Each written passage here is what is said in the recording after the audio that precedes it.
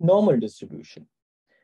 Today, we are starting up with the continuous probability distributions. We've already talked about several discrete probability distributions in the earlier recordings. Now we're going to talk about the continuous probability distributions.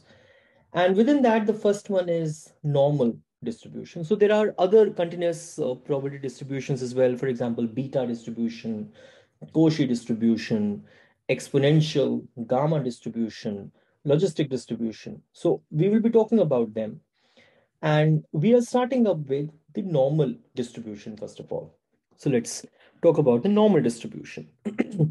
So it is going to be represented by a bell-shaped curve.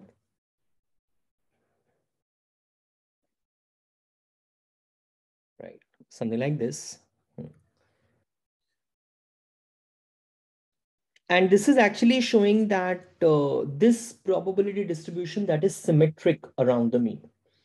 So what do you mean by it is symmetric around the mean? That most of the data values, they are going to be clustered around the mean, the average value. And so the probability that the observation is going to lie around the mean or near to the mean is more as compared to the probability is going to lie far off. You guys can see it here also. So there are very few observations which are lying very far off from the mean. So let me just write the definition. So normal distribution. So this highest point on the curve, it is representing the most probable event in the series of the data, right?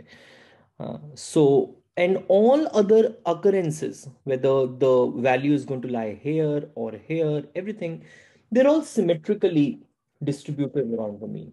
So in real life, you actually don't see most of the data following normal distribution. So they could be skewed distributions also. But here in case of normal distribution, the other values, they are symmetrical around the mean. So most of the data, this highest point represent the most probable observation or the most probable event in the series of the data, this highest point.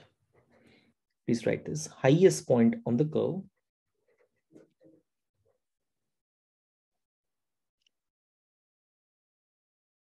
On the curve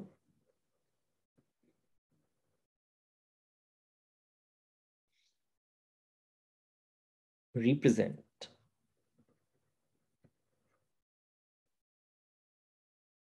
most probable event.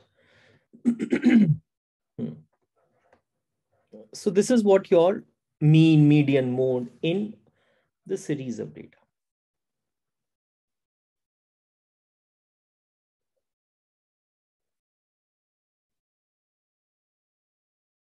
In the series of data. And all other occurrences, they are symmetrically distributed around the mean, right? So, and the probability of all other occurrences is going to be lesser. No. So the probability that the observation would be lying here, that is lesser as compared to the observation which is going to lie around the mean out here, right? So, and that is the reason you have a downward sloping curve like this, because these probabilities are going to fall as you're going to move away from the mean, right? So all other occurrences, they are symmetrically distributed around the mean, and they are creating a downward sloping curve like this. There are few, and one more thing. So this is basically your mean equals to median equals to mode.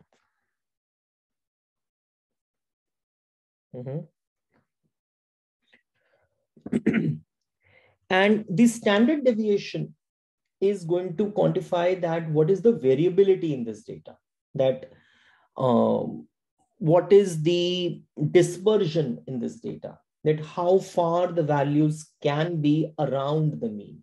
That's an idea. So there are a few common properties of the normal distribution. So one of the property of the normal distribution is that one they are all symmetric bell curves. So half of the data is going to lie to the right of the mean, half of the data is going to lie to the left of the mean, right? Mean, median, mode, they are all equal. So let me just write this for you. The other property is the empirical rule. What do you mean by this? It says this that, so I'm going to draw one standard normal distribution. So I haven't told you about the standard normal distribution yet, but just imagine this, that let's say this is the case, and here you have your mean, median, mode, they're all equal. A standard normal variate is one which has a mean 0 and which has the mean 0, right? So what do you have is what you have out here is this has the mean 0, and for a normal distribution what happens is that around the mean, your one standard deviation plus another standard deviation minus one standard deviation up, other standard deviation down. So this would include almost 68%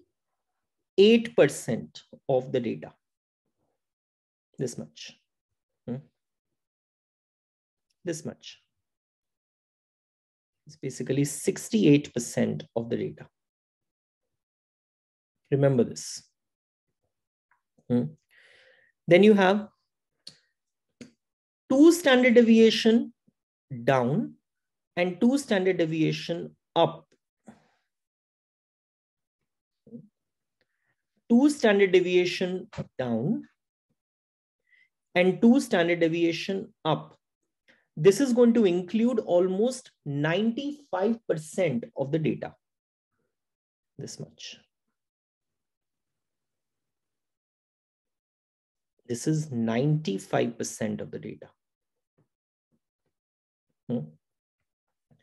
And 3 standard deviation down and 3 standard deviation up.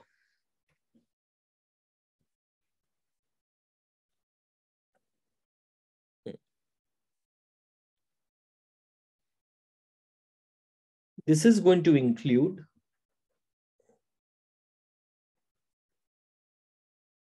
99.7% of the data, right? So the idea is that in a normal distribution, 68% of the values are going to fall within plus or minus 1 standard deviation around the mean, right? So let me just write that for you. That is, in a normal distribution,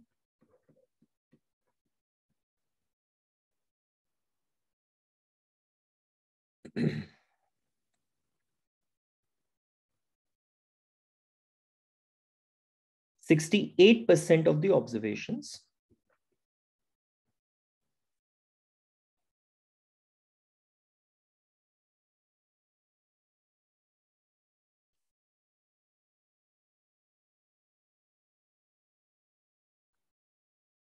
fall within plus minus 1 standard deviation from the mean.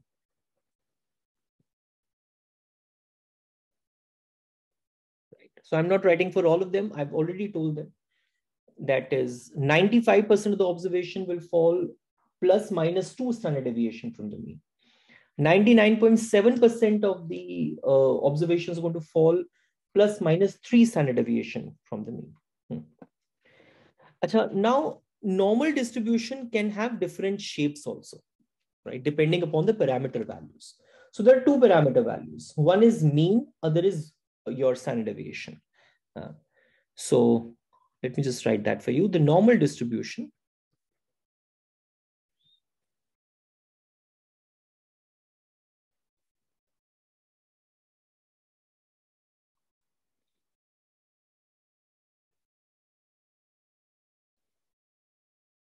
has many different shapes.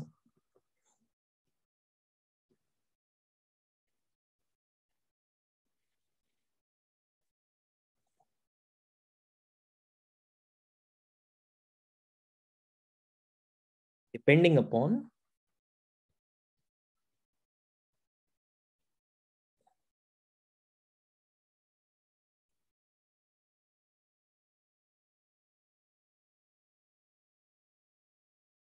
depending upon the parameter values. And there are two parameters.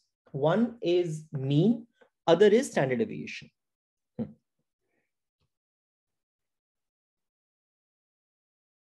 Guys, please make notes alongside me.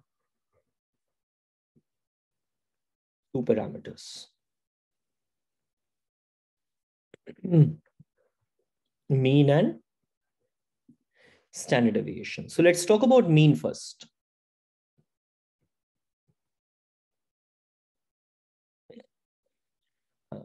So mean is telling you the peak of the bell curve, right? And it is telling you that most of the values, they are clustered around the mean. So let me just talk about that particular case when you have the same mean, but you have different standard deviations, right? Or we can also talk about you have same standard deviation, but different means. So let's just talk about that. So what is mean telling you? It defines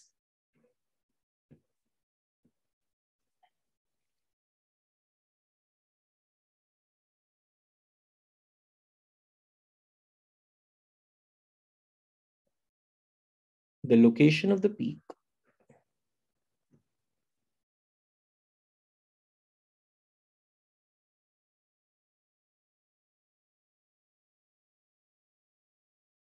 for the bell curve. So most values, they are clustered around the mean.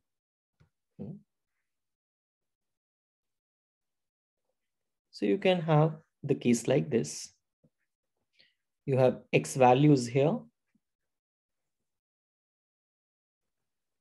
You have density here.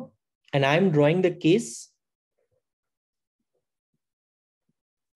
where you have same standard deviation,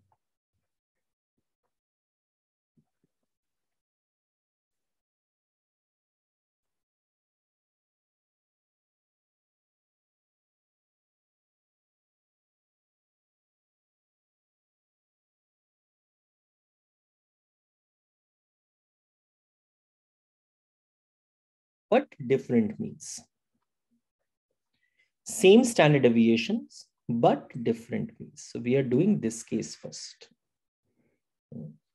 So let's say I have one mean out here and another mean out here, right? So one of the distribution is,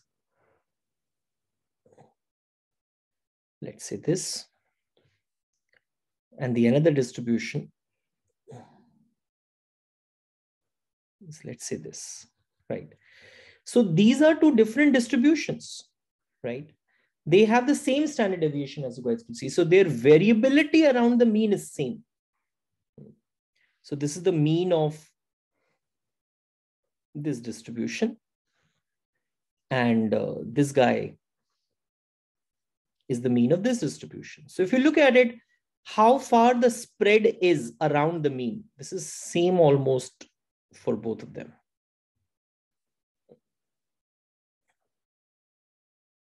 That is same almost for both of them. So they have the same standard deviation, but they have different means. So the point which I want to make is that you can have the you can have normal distribution which can have different shapes also depending on the different parameter values. Then about the standard deviation.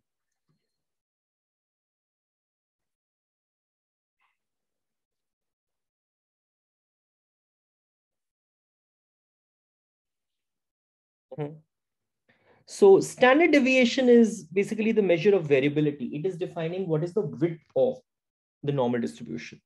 So it is determining how far away the observations are from the mean. It determines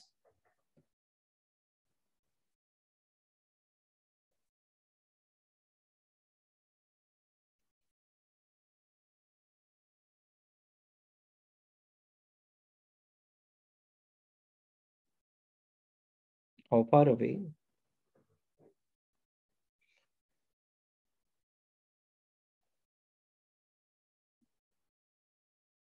from the mean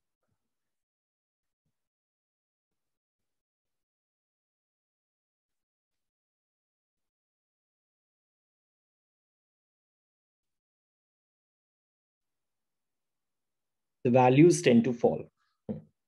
So it is telling you the distance between the observations and the mean. So you can have a case like this. So now I'm drawing the case where you have the mean which is same, but the standard deviation is different.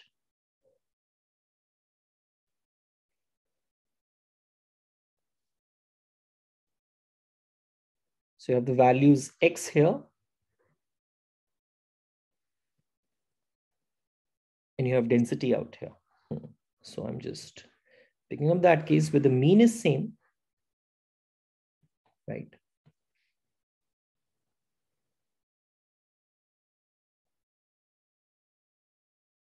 Like this. Yeah.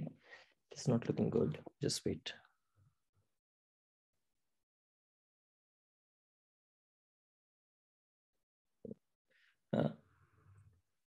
So this is one distribution. And this is the another distribution, right? So you have the case where the mean is same, but the standard deviation is different. This also should be looking like this. So the case is this.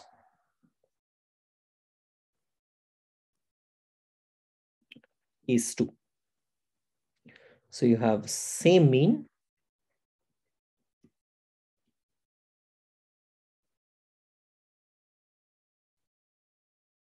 but different standard deviations.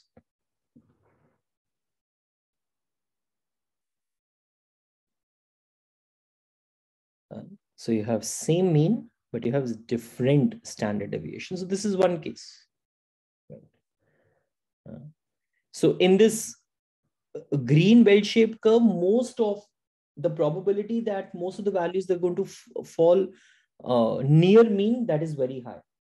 And in case of the pink normal distribution, the probability that most of the values are going to, I mean, they can be the values which are far off from the mean as well. So this is what is this representing, that you can have the normal distribution which is going to be dependent upon the different parameter values. So what is this telling you? This is telling you that normal distribution can have different shapes depending upon the different parameter values, So we have understood what is, in very simple terms, a normal distribution, right? It is one of the continuous distribution. We have seen what are the common properties of the normal distribution, and what is the empirical rule which needs to be followed for this. And the normal distribution can have different shapes depending upon the different parameter values.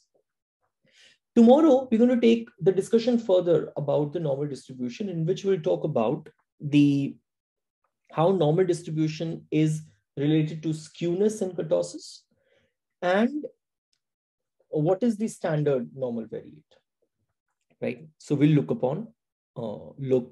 at that thing tomorrow, right? Thank you, beta.